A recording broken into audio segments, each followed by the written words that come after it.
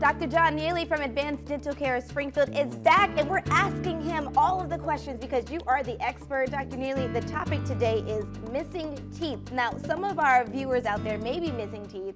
Is there, or is that a real problem? It definitely can be, because if it's, depending on where the tooth is, if it's in the front, it can be an aesthetic problem, and if it's in the back, it can be a chewing or a function problem as well. Very interesting. Now, what happens when a tooth is in fact missing? Right, so it's like if you had a crowded bookshelf and you took a book off that shelf, all the other books kind of start to fall into the space.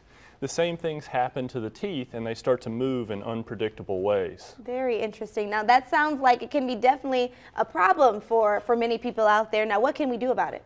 Luckily, there's several great replacement options. We have dental implants, dental bridges, partials, and dentures are all great replacement options for people. Awesome, awesome. Now, do you prefer, or do you have any preferred options out there that we should seek? In my experience, most people want something that's comfortable and something that looks great. And in most cases, that's going to be a dental implant or a dental bridge, something that does not come in and out of the mouth anymore.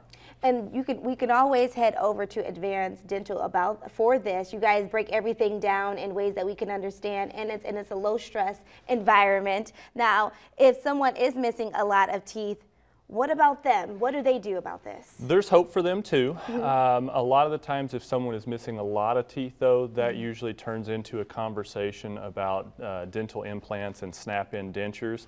And they want the same things too. They want something that's comfortable and something that looks great. Yeah, where can we get more info?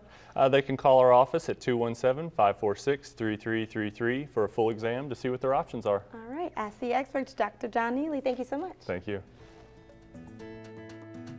Ask the expert. For more, go to newschannel20.com.